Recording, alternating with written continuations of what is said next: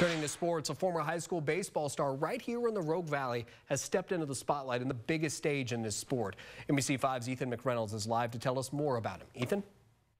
Craig, Brandon Drury, a 2010 Grants Pass High School grad, is in the midst of the most important games of his professional career, fighting for a spot in the World Series. Drury is playing for the San Diego Padres, trying to get past the Philadelphia Phillies in the National League Championship Series. After being traded to the team in July, the former caveman is an impact bat in the middle of San Diego's lineup, and his high school coach can't be more excited to see him on one of baseball's biggest stages. It's just special to be able to see a guy that you were able to coach and just the success that he's been able to have. And he's a grinder.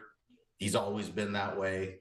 And, just to see him have the success is exhilarating for me. And yesterday, Drury snapped out of a small postseason slump, going 2 for 4 with a double in his first home run of the playoffs this year, driving in 3 in a win to tie the series up at 1.